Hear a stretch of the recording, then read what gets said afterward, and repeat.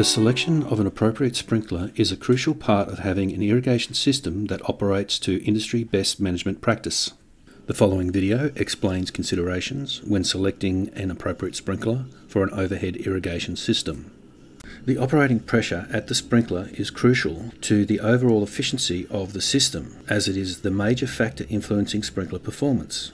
The operating pressure affects droplet size and flow rates, which in turn affects uniformity and mean application rates. The flow rate of a sprinkler is a determining factor in sizing the blocks to be irrigated and the number of sprinklers that can be run simultaneously. Pressure and flow rates should be measured at a location as near as possible to the irrigation zone, not at the pumping station. The irrigation system, including main supply lines, pipes and fittings, should be designed by an irrigation professional to ensure the required pressure and flow rates can be maintained. Wind affects all sprinklers to some degree, with small droplet sizes being more affected than large droplet sizes. In windy conditions of more than 8 km an hour, a single stream, slow rotating sprinkler will perform better than a fast rotating sprinkler. The wind effects are greater if the operating pressure is at the higher end of the optimum operating range. Spacings of less than 5 metres and wind breaks can help to reduce the effect of wind on windy sites. Water quality and filtration performance impact on the ability of a sprinkler to provide continued trouble-free performance. Sprinklers with complicated mechanisms may not operate reliably if there is a build-up of deposits from salts in the water. If the water is not filtered, sprinklers with small jet sizes, internal gears, or integrated filters may block quickly. The presence of abrasive substances in the water may limit the choice of sprinkler options to one with few moving parts or construction using materials that are wear resistant. The filtration requirements for each sprinkler can be obtained from the manufacturer or from sprinkler specification sheets. The height and density of mature crops and the ceiling height of structures influences whether an upright or inverted sprinkler is appropriate.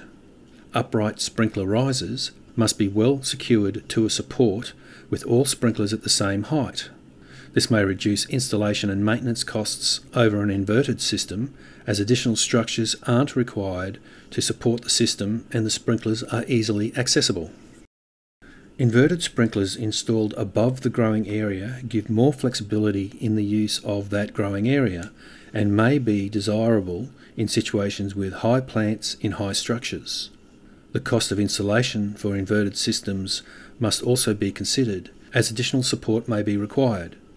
Inverted sprinklers located on droppers should be weighted to ensure effective operation. Some sprinklers can be used in both orientations by using different spinners or plates for each orientation.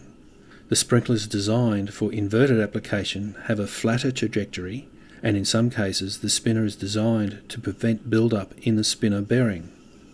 Non-drip valves may also be required for inverted sprinklers if the sprinklers are located above the crop. Droplet size is influenced by sprinkler design, jet size, flow rate and operating pressure. Larger droplets have better foliage penetration capabilities and are less wind affected, but can cause damage to fragile crops. Lower mean application rates and small droplet sizes may be necessary for small container sizes. Stream rotator sprinklers are generally selected for windy or extremely dense canopy situations, large plants and wide sprinkler spacing due to their large droplet sizes. The sprinkler stream should not be intercepted by the crop or be affected by obstacles such as support posts or shadehouse roofs. The height of the sprinkler should be kept as low as possible to minimise wind effects, but not so low that it affects application uniformity. Sprinkler heights should be adjustable if changes in cropping type are planned.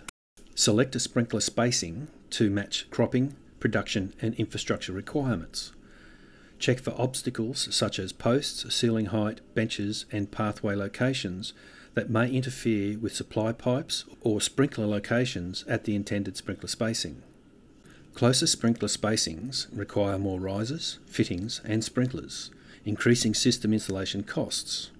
Risers may become obstacles to production, equipment movement and mechanisation, but less water will be applied outside the growing area the closer the sprinklers are together.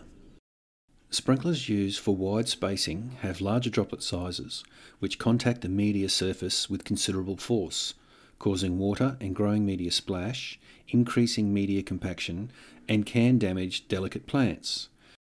The spacing should be such that sprinklers are positioned to the edges of the growing area with as close to a square grid as possible, and that each container in the area receives water from 4 sprinklers.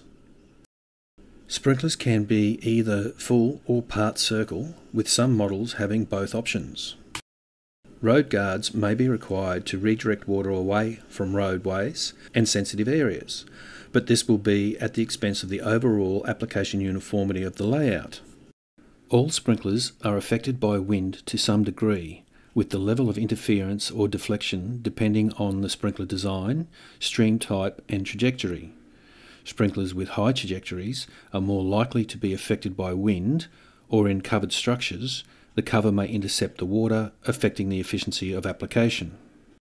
There are established parameters for evaluating overhead irrigation systems to ensure they operate efficiently and to industry best management practice.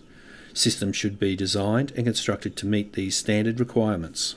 Knowing the absorption rate of the growing media is important when deciding on the appropriate mean application rate for the system. This in turn is determined by the jet size, operating pressure and sprinkler spacing. The coefficient of uniformity and scheduling coefficient are measures of uniformity of an irrigation layout, which is determined by the sprinkler selected as well as the way they are installed and operated. Sprinkler specification sheets are available from sprinkler manufacturers. These will provide performance information on pressure and flow requirements, filtration requirements, nozzle sizes, droplet formation, stream trajectory, wetted diameter at specific tested heights, and any specific connection or assembly requirements. Choose a sprinkler that meets all the requirements in the selection steps, is readily available for testing, has replacement parts available, fits within the budget, and has acceptable maintenance requirements. Once all the factors have been taken into consideration, the final choice of sprinkler is dependent on the efficiency of each sprinkler and layout. A trial area can be set up and run to determine which sprinkler has the best uniformity and which ones meet minimum best management practice. Further information on selecting and designing sprinkler irrigation systems can be found in the publication Managing Water in Plant Nurseries. This video has been supported by the Queensland Government Department of Natural Resources and Mines under the Rural Water Use Efficiency Irrigation Futures Initiative. Special thanks go to the following businesses for their assistance in producing this video.